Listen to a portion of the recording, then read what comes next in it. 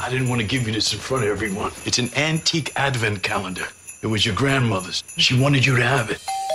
I'm ready. I've never seen you without a mouthful of cookies. How am I gonna say no to Miss Judy's bacon? Merry Christmas! Has he gotten cuter since he's been away? We're just friends. Okay. What's going on with you? You've been traveling the world, taking photos, dating interesting people. Well, I've been too scared to leave my crappy day job. I want to be fearless enough to go after my dreams, like you. And what do you think will happen if you just went for it? Probably get some of these questions about my future answered. Is that your Christmas wish? That's my regular wish.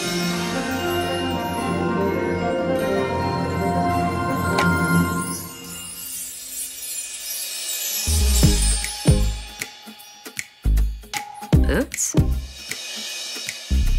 This is for you. Pair of boots? The calendar gave me boots. It's crazy, right? Clearly the calendar's magic. Clearly. I got a Christmas tree toy, and then my car ran over a Christmas tree.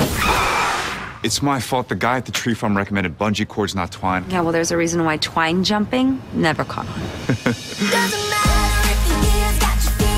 Gramps, that calendar is just a calendar, right? Abby, we need a photographer for the Nutcracker play, and they want you. Hey. You look familiar. By any chance, did you murder my tree with your car? You look happy. I have a date with Ty tonight. What's up with Abby? There's a guy. I thought you were the guy. I'm the friend. Ooh, friend zone sucks.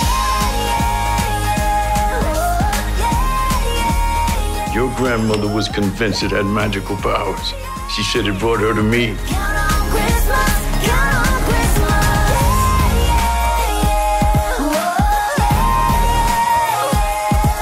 This calendar, what did it predict today? I don't know. I decided to risk it and not check. Interesting strategy. Christmas.